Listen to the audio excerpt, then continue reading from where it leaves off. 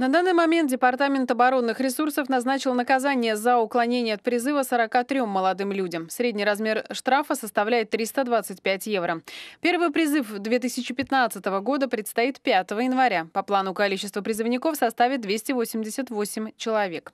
Если в советское время молодые люди не хотели служить в армии, потому что не хотели оказаться на другом конце страны на 2 или 3 года, а также на себе испытать опыт дедовщины, то причины, по которым потенциальные защитники Родины сейчас уклоняются от несения службы, несколько иные. Как правило, молодые люди считают, что этот год просто заберет у них время, которое можно потратить с большей пользой.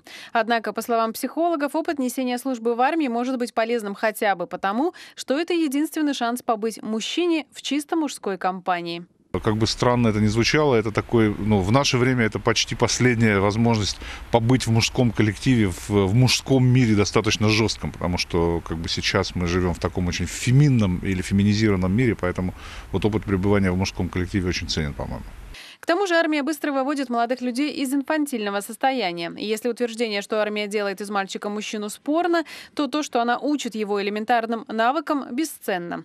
В армии прививается самостоятельность, когда делается уборка, моется посуда и стирается белье без мотивационных уговоров, ценится время и появляется умение его планировать с максимальной эффективностью.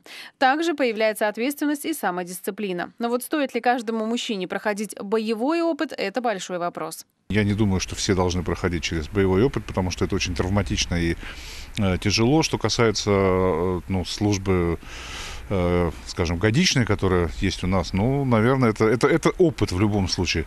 Насколько мужчина становится, то есть мальчик становится мужчиной именно в армии, это я не знаю, трудно сказать, но, наверное, я не думаю, что это обязательно, но это интересно.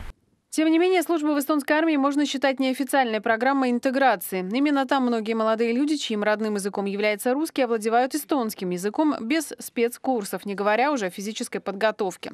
Кстати, Департамент оборонных ресурсов сообщает, что с каждым годом увеличивается и число девушек, желающих попасть в ряды армии.